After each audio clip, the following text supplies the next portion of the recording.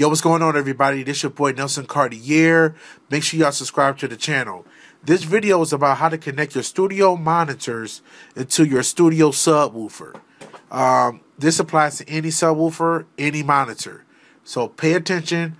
If you have to, rewind the video. I'm going to get straight to the point under a minute. Basically, you're going to connect your interface into the input. So your sound source, your mixer, it doesn't matter, it connects to your input here.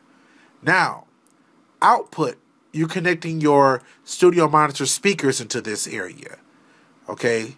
So you connect your studio monitors to your output here. I hope this video helped y'all out. Now, low cut is the subwoofer, high cut is the highs. And your leave this on normal. Okay, your phase is on normal.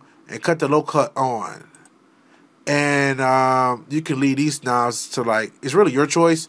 But I will leave it to like right there. Cut these knobs to there. Okay, thank y'all for listening. And make sure y'all subscribe to the channel. I hope this video helped y'all. I'm out of here.